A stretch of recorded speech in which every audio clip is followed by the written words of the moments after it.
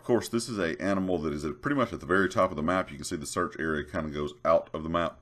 What I did was traveled pretty much between the I and the O, just a little above them, and just kind of put a marker there and went back and forth, kind of between some of these hilly, rocky roads. They're very curvy. You kind of just wind around through the rocks and things up here. This is an animal that's going to come out at low light and also in the daytime. It says it's rarely ever seen in wet weather. It was just about 6:30 a.m. in game when I killed it. You're going to see it pop up kind of to the bottom left of my radar as I'm winding up this road. And of course, it's pretty much straight across from where I'm at right now on the mini-map, kind of in some hills and some rocky areas itself. Now, be aware you can lose this thing kind of easily because of the rocky, kind of hilly terrain.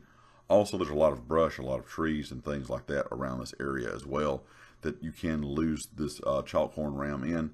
So just be cautious. Also be cautious when riding through some of these areas because this thing it does not mind rocky terrain.